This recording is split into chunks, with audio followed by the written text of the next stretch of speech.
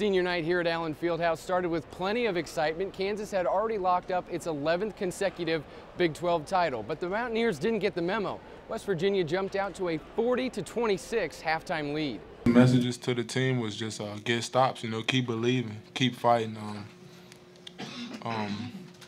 Years ago, the 2018 was down 9 with I think 2 minutes left. They came back and made a run, so I just think of little things like that. Just know it's possible with 2 minutes left.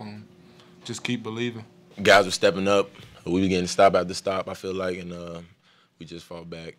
The Nets are gone in Allen Fieldhouse, cut down by the Jayhawks after coming back to beat West Virginia 76-69.